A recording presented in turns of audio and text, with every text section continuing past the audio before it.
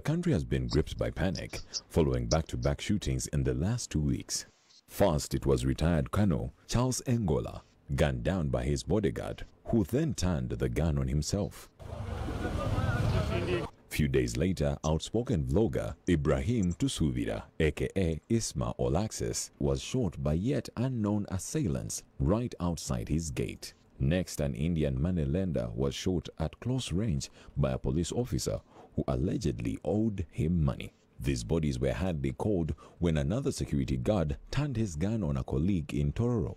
All these murders by the bullet, most of them by men in uniform. How safe are Ugandans when those supposed to protect them are now doing the killing? Is government losing its grip on the use of firearms by security personnel? Does this eruption of gun violence point to deeper issues boiling beneath the surface? Now government has to hire psychologists to make sure that they solve it. Because if we don't, who is going to be safe? Meanwhile, it's budget time again, and all legislators debate the proposed budget estimates. Questions of our budget priorities return. That the consolidated fund should not be used to act as a lender of first resort to every non-bankable idea.